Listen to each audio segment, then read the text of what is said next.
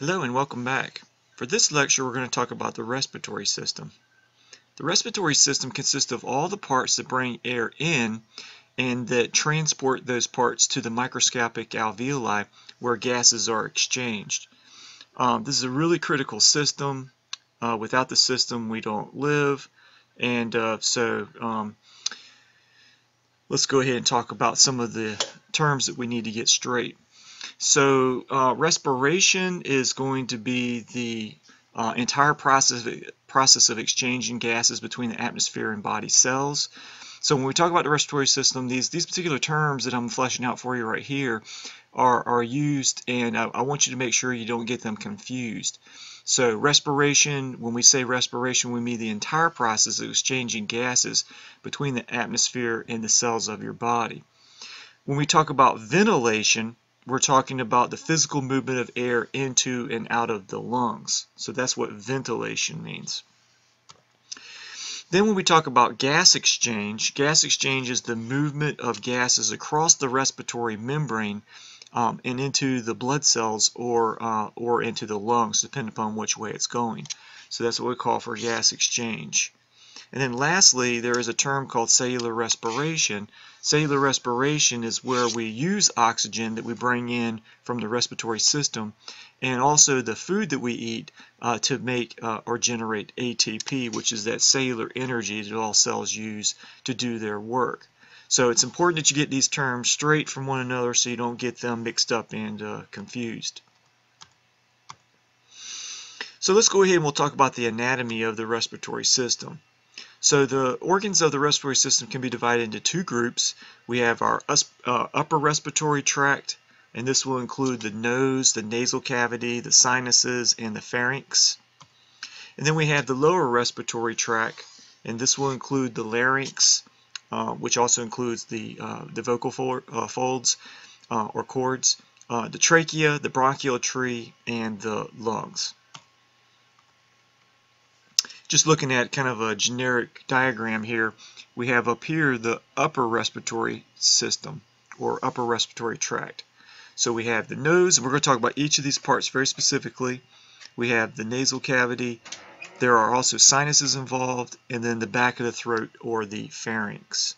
So if you ever have an upper respiratory infection, it's going to be an infection in one of these particular parts. Lower respiratory tract or lower respiratory system is going to be including the larynx, the trachea, the bronchus, the lungs. Okay, the little smaller bronchial tubes are called bronchioles, and eventually the alveoli, which are the little air sacs that we have gas exchange in. All right, let's start with the nose. So the nose is supported by bone. We have the dorsum of the nose up here is supported by two bones, the nasal bones, and it's also supported by cartilage. So we have the nasal cartilages made of hyaline cartilage that help to give a framework for to support and to keep open the nares or the nostrils. So this provides an entrance for air. It also inside the nasal cavity, there are going to be lots of hairs that are going to filter the air that's coming in. So we do have nose hairs that protrude out, and those help to filter out particles that are trying to get into our nasal cavity. So the nasal cavity is a space posterior to the nose, and it's divided medially by the nasal septum. The nasal septum is created by the perpendicular plate of the ethmoid bone and the vomer bone. So inside of the nasal cavity there are nasal conchae that are divided that divide the passage into various spaces. These particular nasal conchae are going to be lined over the surface of them with mucous membrane. So these are going to help to, these folds, if you remember, the nasal conchae are kind of like scroll-like bones, and they are going to aid in increasing the surface area that mucous membrane covers. So if you increase the surface area, then you increase the job that that mucous membrane is doing. And that mucous membrane has many different jobs. One of the jobs is to warm the air that comes into your nasal cavity. It's also going to filter the incoming air, and it's going to moisten the air as well. So if you ever get punched in the nose, or have seen somebody punched in the nose, because there's so much mucous membrane and because there's so many capillaries there feeding that, underlying that mucous membrane, it's to warm and moisten and filter the air. There's a tremendous amount of blood there. So a bloody nose is something that will bleed a lot. So this mucous membrane is a mucous membrane. It produces mucus. And so that helps to trap particles in the air that we're breathing in. And the mucus that traps the particles will move because there are cilia in that mucous membrane. The little cilia will sweep the mucus towards the pharynx. And when you move that mucus toward the pharynx, that will allow you to swallow that mucus, and it'll be carried down to the stomach where you have gastric acid, gastric juice that's waiting to destroy any microorganisms that might be within that mucus. This is an odd picture, and I like this picture because it's essentially a frontal section. If you look at the section right here, it's a frontal section through the face, and I guess a little part of the cranium up here. And to kind of orient you here, of course, we have the eyes. So we have the eyes right here and right here. And it goes through the nose. What's kind of cool is you can see some of the sinuses there. It's the maxillary sinus there. Here we have the frontal sinus up here in the frontal bone. But it allows you to see the various parts of the nasal cavity. So we do have the nasal septum made of the perpendicular plate of the ethmoid bone and the vomer. So they're making up this like divide between the two sides right here. And then we can see the various nasal concha. Here's the middle nasal concha. Here's the inferior nasal concha. But they're scroll-like bones. And then we have the superior nasal concha. These are scroll-like bones that mucous membrane will line to increase the surface area so that it can do the job of filtering, warming, and moistening the air that comes in through the nose. So all along the passageway of our respiratory system, we're going to have ciliated epithelium. In the trachea, it's going to be pseudostratified ciliary epithelium. And so this is what the cilia look like, and they're like brooms or sweepers, and they sweep the mucus. In the trachea, they're going to sweep it up into the pharynx, and if it's up here in the nasal cavity, they sweep it down into the pharynx so that you can swallow that, take it down to the stomach, and rid your body of microorganisms that might be trapped in it. So we do have sinuses. They're called the paranasal sinuses, and these are air-filled spaces within the various bones. We have them so we have maxillary sinuses, frontal sinuses, ethmoidal sinuses, and sphenoidal sinuses, and all of these are open air spaces that are open and continuous with the nasal cavity. These spaces are going to be lined with mucous membrane, and it's continuous with the epithelium of the nasal cavity. So anything that comes to your nasal cavity can go up into the sinuses, and these are basically fluid-filled, air-filled spaces that will help to filter, moisten, and warm the air that we're breathing in.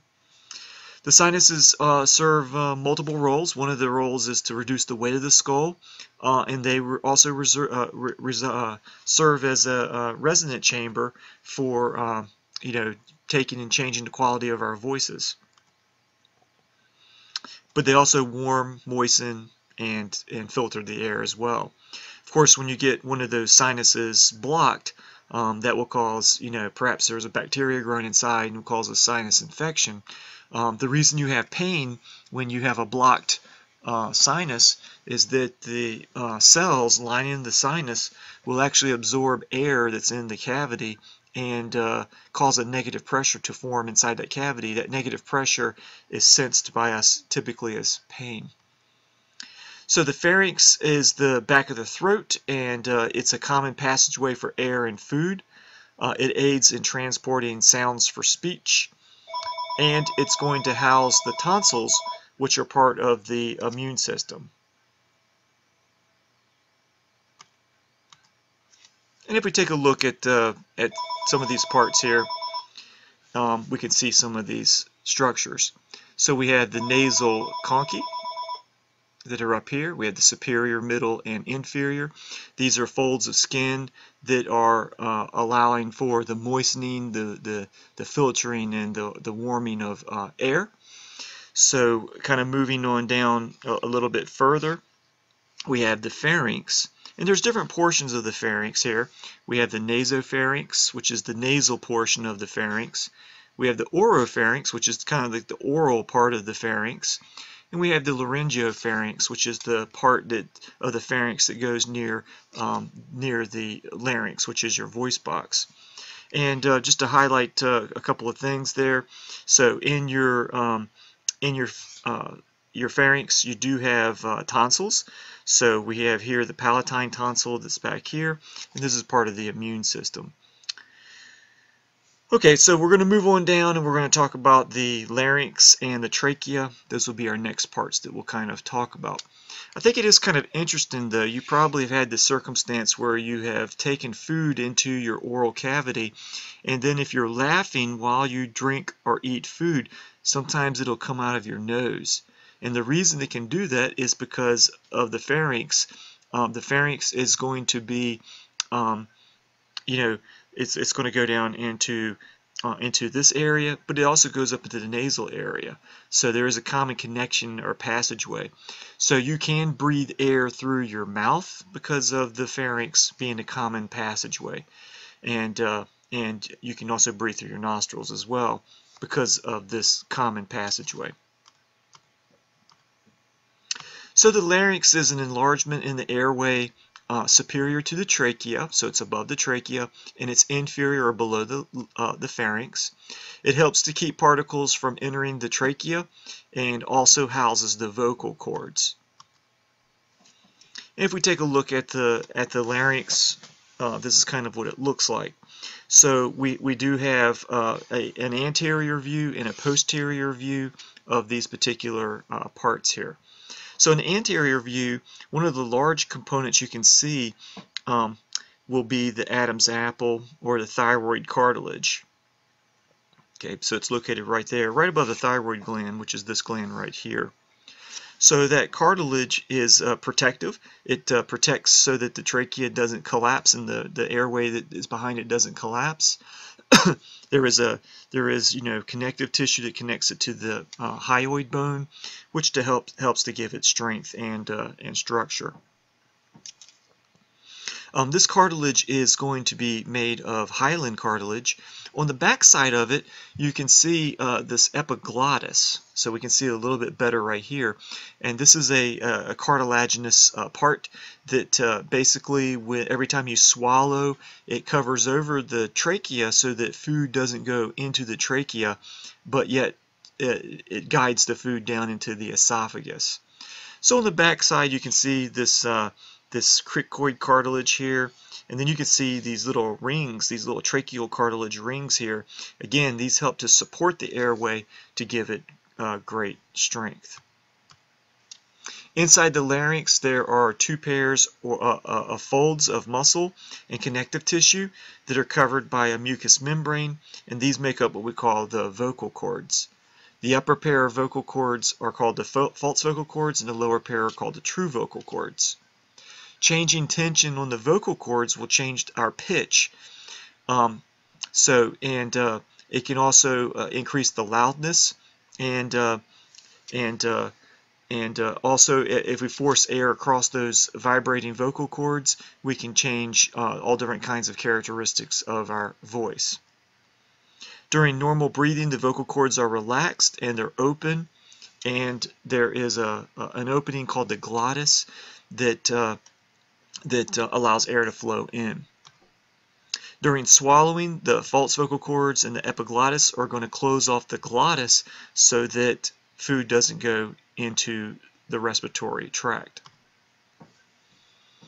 And this is just showing you a picture of the vocal cords in a frontal section. So we've cut through the trachea, and you can see that there is muscle tissue there. This is the muscle tissue of the vocal cord. So here would be the vocal cord right here, and it's covered by mucus. It's covered by epithelium tissue. It also has some cartilage in there, connective tissue, and then it has a little bit of muscle tissue so that it can change its shape. So these are what vocal cords look like, I guess, from artist rendition. So if we take a look at the vocal cords through a laryngoscope, we can see that this is what we would consider to be abduction, so moving away from each other. Adduction is where they move towards each other, so you can close that thing off altogether, or you can cause it to become wider, and that changes the quality of the voice that you're creating. This is what it actually looks like through when you use that laryngoscope and take a look at it. So this is a real vocal cord, so you can see the vocal fold there, and you can see the glottis is open. So that open space there is the glottis that's open. So our next anatomical part is the trachea. The trachea extends downward anterior to the esophagus. So your esophagus is behind the trachea, and then the trachea is in the front. So if you felt your throat in the front, there's little bumps right there going down towards your sternum. Those little bumps there are the cartilage that's covering over the trachea. Behind that is the esophagus. So the trachea extends downward, it's anterior to the esophagus, and it goes into the thoracic cavity, where it's going to split into your right and left bronchi. These are tubes that will go into your right and left lungs respectively. The inner wall of the trachea is lined with ciliated mucous membrane with many goblet cells, and these goblet cells produce mucus, and they serve as that mucus serves as a substance that traps incoming particles and organisms. So this is just looking at a transverse section of the trachea. So we've cut a little section of it out here. You can see that posteriorly we find the esophagus, and then anteriorly we find the actual trachea. So it's just kind of showing you the trachea. There's a lumen or the airspace. There is an epithelium there that is going to be a mucous membrane, and then we have glands there that are producing mucus in addition to the goblet cells or mucus cells. And then there's cartilage that's giving great support to that. If you collapse that airway, if this airway collapses in, then basically you'll suffocate. So you can see that the trachea extends from the larynx all the way down to where it begins to split or bifurcate into your right bronchus and your left bronchus. This is what the epithelium looks like. So we have an epithelium that is ciliated, and it does have mucus cells or goblet cells there that produce mucus. There are stem cells there waiting to replace any cells that are damaged or destroyed. We do have mucus glands that produce mucus and secrete that mucus onto the surface. And you can see it's ciliated, and that sweeping motion is going to sweep things up and out of the trachea towards the pharynx so that you can swallow it and kill the organisms that might be in it. So the bronchial tree consists of branches actually branch tubes, and they lead from the trachea to the little air sacs called the alveoli. The bronchial tree begins with two primary bronchi, each leading to a lung. The branches of the bronchial tree from the trachea are the left and right primary bronchi, and these further subdivide into bronchioles, which give rise to alveolar ducts, and then terminate in the alveolar air sacs. So it's just like a tree. To increase the surface area, because there's lots of alveoli, we keep on branching over and over and over. Once the air gets down to these little alveoli, there's a little thin membrane in the alveoli which is going to allow for the exchange of gases between the blood and the air that's inside of that little sac. And this just shows you the right and left lung. Remember, in anatomical position, right and left are, from the perspective of the person. So here we have the trachea coming in. We have the splitting of the bronchi into the right bronchi and the left bronchi, and then you can see they further subdivide. There are three main bronchial trees in the right lung. So you can see these in different colors: the brown, the green, and the blue. And there's two primary trees inside of the left lung. The right lung does have 3 lobes, the left lung does have 2 lobes. There's a little notch cut out right there so that the heart can sit a little bit toward the left side. So the trachea does branch. It branches into the left bronchi or bronchus. There are cartilage plates all along to support this airway so it doesn't collapse. So we basically keep on branching into smaller and smaller and smaller and smaller, and eventually we terminate and enter into the alveoli. Okay, so it branches and branches and branches, again, to increase the surface area so that respiration can be efficient. These are very complex parts, as you can see in this particular diagram. So we can see that that there's muscle tissue around these bronchi. That muscle tissue can constrict and it can dilate, thus increasing or decreasing the size of the airway. These particular structures are tremendously vascular. Okay, so there's tons and tons of blood vessels that are flowing down these particular tubes.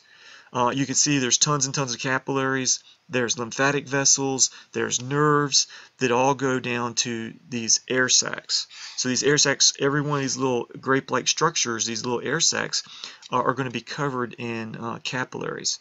So we can see here a branch of the pulmonary vein that's going to carry blood, back towards the heart, and we have branches of the pulmonary artery that's bringing blood from the heart to the lungs to become oxygenated. All right, so once we get down to these alveoli, it's important that you understand that the alveoli have some major characteristics that make them good for gas exchange.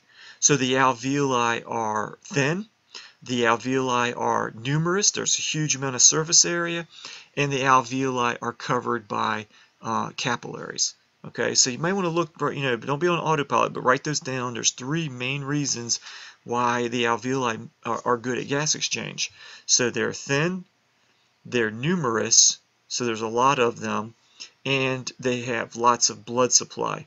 So a tremendous amount of blood supply is covering them. Okay, it's stated somewhere, I've read somewhere, that if the alveoli, all the alveoli in your lungs, if they were laid out flat, they would cover the surface of a tennis court. So I'm sure you've played tennis before or seen a tennis court. That's a tremendous amount of surface area through which gas exchange can occur.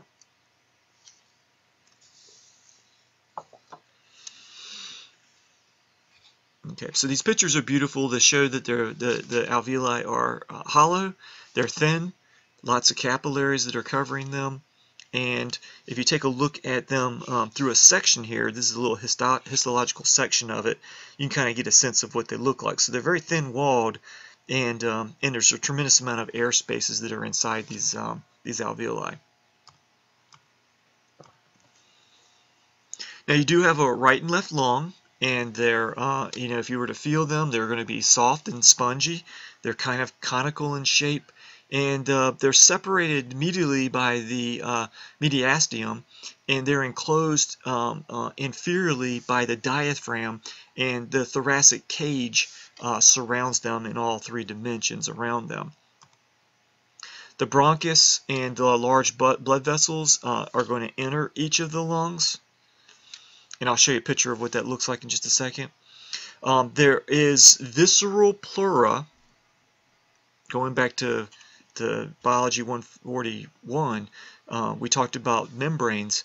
So they're in cavities lined by these membranes. The visceral pleura is the membrane that's going to adhere to and attach to the surface of the lung. The parietal pleura is going to line the thoracic cavity, and in between there's a fluid, a serous fluid, that lubricates and reduces friction inside of that pleural cavity. So the right lung, as I indicated before, has 3 lobes. The left lung has 2. Each lobe is composed of lobules that contain air passages, alveoli, nerves, blood vessels, lymphatic vessels, and connective tissues. So here's a view of the right lung and left lung. So this is the right lung over here. You can see there is the apex, kind of the top of the conical portion. There's a base to the lung. And then there are, in the right lung, there are several fissures. We have an oblique fissure and we have a horizontal fissure. And these fissures separate out the lobes. So we have the superior lobe, the middle lobe, and then we have the inferior lobe of the right lung. So over here we have the left lung. We only have the oblique fissure, but we do have a cardiac notch that where the heart can kind of sit a little closer to the left side. So we do have a superior lobe and an inferior lobe of the left lung. So if you take and cut the lung in a kind of like a coronal cut, you can see that in the center there is that hilum that allows for the passageway of the bronchi, pulmonary vessels, nerves, lymphatics. That's how they enter into the lung, and then they branch out from that point in time, or from that point or location. This is kind of a cut through, a transverse cut through, and we're looking at a kind of a top view of that. And again, you can see that there is visceral pleura. Let me change the color of my ink here. So there's visceral pleura covering the lung. There's parietal pleura that lines the wall of the thoracic cavity. And then we have in between that serous fluid that helps to lubricate the two membranes so they don't stick to each other. If you do have those things stick to each other, like when a baby's born and it doesn't create this chemical called surfactant, those two membranes will stick to each other and the baby will suffocate. So premature babies have to be put on a respirator because they don't produce the fluid in between those membranes, and those membranes will stick together when it breathes air. Alright, so let's talk about the breathing mechanism for just a minute. So ventilation means breathing. It's the physical movement of air into and out of the lungs, and it's composed of two major components, inspiration and expiration. So sitting on you right now is a wall of air, and it physically has, it can be measured. It's 760 millimeters of mercury pressure, and that atmospheric pressure is the force that moves air into the lungs. So if your pressure inside your lungs is less than atmospheric pressure, it'll naturally move in very easily.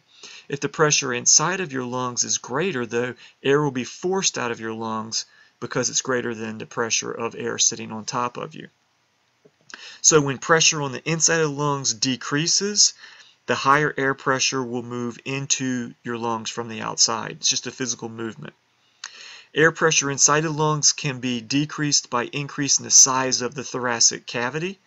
It can and due to the surface tension between the two layers of the pleura, the lungs will follow the chest wall. So if you expand the chest wall, there will be a surface tension between the two pleural layers that will cause the lungs to increase in size along with the chest wall. So there are muscles involved in expanding the thoracic cavity. These include the diaphragm and your external intercostal muscles. You can go online and there's all kinds of nice little videos that show you models of this working. So take a look at one of those things, one of those views from the internet, and I'll try to put one on Blackboard for you to take a look at. So as the lungs expand in size, surfactant will keep the alveoli from sticking to each other so they do not collapse when the internal air pressure is low. So So we do have a fluid that's produced inside the alveoli, which doesn't allow them to stick together and collapse when you have really low pressure inside of your lungs. During expiration, this is going to be due to elastic recoil of the lung. There are also muscle tissues and surface tension within your alveoli that are going to help you to expire. Forced expiration is aided by thoracic and abdominal wall muscles that can compress the abdomen against the diaphragm and therefore make your thoracic cavity have less space inside of it, thus you can force air out of the lungs. Alright, so let's take a look at a couple of these little diagrams here. So here we're seeing that atmospheric pressure is 760 millimeters of mercury, and if your pressure inside your lung is less than that, air will move into the lungs. If your pressure is greater than 760 millimeters of mercury, then you will have air that will be forced out of your lungs. So at rest, the rib cage and diaphragm are going to create a pressure that's going to equal the pressure outside. So atmospheric pressure and inside pressure inside the lungs is going to equal when you're at rest. During inhalation, you're going to have several things that are going to occur. The diaphragm is going to move downward, so thus increasing the size of the thoracic cavity. The pressure outside is going to be greater than the pressure inside, because when that diaphragm drops, the size of the thoracic cavity increases and it decreases the pressure inside of that cavity. So you can see the diaphragm's decreasing.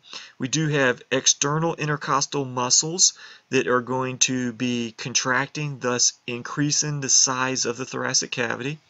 We have some accessory respiratory muscles, the sternocleidomastoid, the scalenes, the pectoralis minor, and serratus anterior. These also can contract to increase the size of the thoracic cavity. Remember, when you increase the size of the cavity, it decreases the pressure inside of it. Think if you squeeze on a 2-liter bottle of soda. When you squeeze on it, it decreases the size of the cavity inside, thus it squirts the water out. But if you relax the sides of the bottle, it decreases the pressure inside of the bottle. The same thing occurs inside of your thoracic cavity. So during exhalation, you can see the diaphragm is going to rise, and so therefore the pressure outside is less than the pressure inside, so air will move out of your lungs. So there are some muscles that help us to do that. The transversus thoracis, and also we have internal intercostal muscles and the rectus abdominis. These can decrease the size of the thoracic cavity. And this is just a side-by-side comparison of the muscles of inhalation and the muscles of exhalation, so you can see how they're working. So muscles of exhalation are decreasing the size of the thoracic cavity. Muscles of inhalation are increasing the size of the thoracic cavity. And that's just showing you the diaphragm. During inhalation, the diaphragm drops, so it increases the size of the thoracic cavity, thus decreasing the pressure. During exhalation, the diaphragm rises, and that helps to decrease the size of the thoracic cavity so that you can push air out of the lungs.